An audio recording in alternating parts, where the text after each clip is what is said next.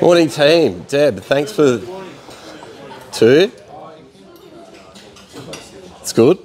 Okay. Morning team. Thanks for the warm introduction, Deb. So Petey from BellCorp Property.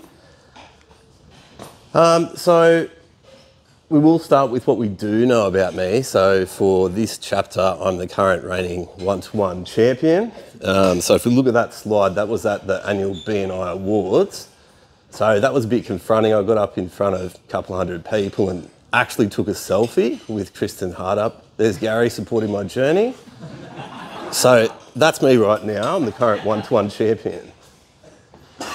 So what you don't know about me, I was thinking about one-to-ones in a bit more detail, and then it dawned on me. So prior to my BNI journey, I was also a one-to-one champion, but I was a reigning one-to-one champion in a very different one-to-one peer group.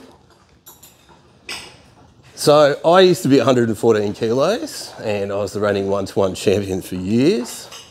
So back then, took a lot of commitment.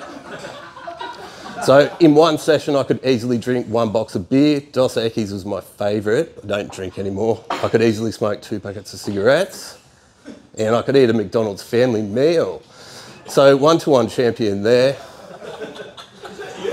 It is, much different sphere. So that was me at the start of a fitness competition, and at the end of it, I got even bigger than that and stronger one-to-one champion, so that didn't work.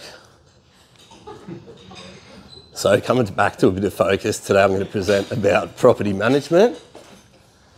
So what do we know about Newcastle property management agencies? For me to understand things, I really like to look at pictures and diagrams, so it makes it very clear for me. So a lot of the times I get confused very often, so look at the picture. So we've got dinosaur representation. So this is representative of property managers in Newcastle. So we can see that Leah J is one of our biggest in Newcastle, followed closely by Safe Hands, which is Presence. We've got our good looking Naths there as well. So where do I sit in this Jurassic Park? If we look at that really small strawberry peach coloured Miniosaurus, that's me. So where does BellCorp Property position itself in an absolute sea Jurassic Park of property managers in Newcastle? So I position myself and my team as services leaders.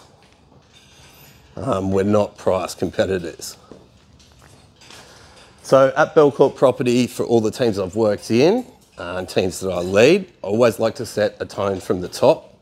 So our tone from the top revolves around 3 core areas. So it's being bold, being balanced, and being brilliant.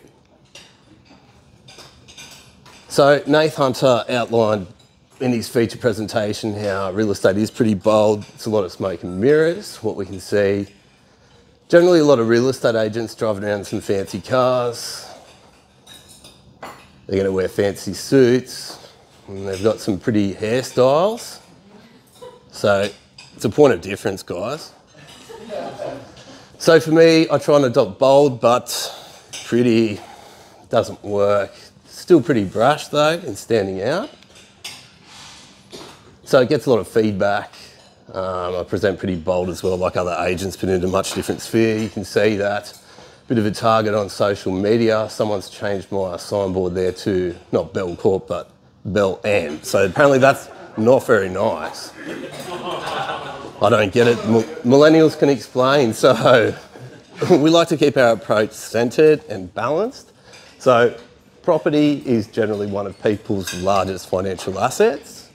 So it's critical that we present substance over form. So how are we balanced? How is BellCorp balanced? So with our team's background and experience in dealing with people's largest financial assets, that's our point of difference. So property management rates and fees, we see a lot of this, and there's a lot of discussion around property managers. So typical property management fee in Newcastle is around 7.7%. This is one of the homes that I took over and we now lease out. That one there, I've blanked it out, but that's where it may have come from. That's me picking it up from There's a hooker at Warners Bay, that's the keys, that's the handover files. They don't like me a lot, they've seen me a few times. So for today, we're going to look at our biggest dinosaur, and that's Leah J. So landlords will sign an agency agreement with the property manager that will detail pretty much that we're going to rent out their house to tenants, collect money, and also their fees. So property management rates and fees generally have to be compared at a level of detail which is a little bit, I guess, more focused than just the headline rate of 7.7%. So if we were to look at Leah J compared to BellCorp, if I was to charge 7.7%, we were getting $500 a week for that house. You're going to be paying about $2,000 to me or to Leah J. They're also going to have a monthly admin fee of about $7.50, so do I. So it's about another $90. But this is where things become very different around our rates and fees. So guys like Leah J will also charge an additional management fee on any kind of invoice they're going to charge for the landlord's property. So landlords will generally pay for smoke alarm compliance, council fees, water rates, repairs and maintenance. These are some indicative costs annually for each of those. So we've got about $150 for smoke alarms, council fees about $2,000, water rates around $1,600. Repairs and maintenance of these houses about $2,000 as well. So with Leah J, these are the fees you're going to see in addition to the overall property management fee. We don't charge that. So when we look at the total fees on rent collected and these additional fees, we're looking at total fees.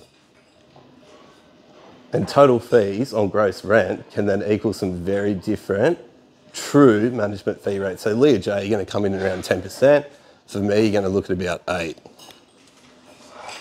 So property management rates and fees, so they can be very misleading as what we see as high level rates and what is disclosed to our landlords. So for me to continue to help many landlords and property investors review and understand their current property management arrangements and services received with the charges, I get a lot of overwhelming responses, and I'm very blessed with the word of mouth referrals and recommendations that we continue to receive. So therefore I believe it's balanced, I believe it's bold, and it's brilliant. So with that, and for BNI referrals, I'm more than happy to discuss our family and friends rates. So more than happy to look after our team here, respective family and friends, and we can discuss a rate of 5.5%. So to change property managers, as I discussed in the 60 seconds, it's quite daunting, but all it takes is one email from our landlord to their current property manager. It's a very simple process. After the email's sent, I then take over the whole thing. And then you'll see another selfie of me out the front of Leah J, LJ Hooker, you name it. So questions, team? Does anyone have any questions around property management? King Ling. 6. They're all Mavericks. This one here is the Montana Straw. Any other questions, team? How far does it cover? Like, how far do you sell out? So with us, we like to service our accounting clients. So we'll go all the way up to Cessnock. I've got a few on the Central Coast. So it's pretty broad. So we like to give complete coverage for all of our clients. So happy to travel. Probably Sydney would be pushing it. So we're generally around an hour, hour and a half radius. We do a lot of homes around Muswellbrook as well too.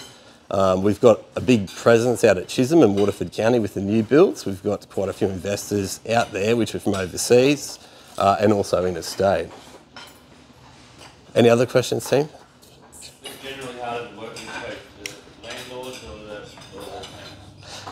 So for me, that's one of, I guess, the most difficult things about property management. So at the end of the day, I'm the middle guy and I get shot at by absolutely everyone. So if I stand back from that and look at, well, how can we be balanced? Successful communication, I think, will always drive the best results in all situations. So if we can explain very clearly to the landlord where they stand as far as a rent in arrears, if we can communicate well with our tenants, and if they're presenting like an active goodwill gesture where they can pay even a small amount each week, that's generally well received by a landlord.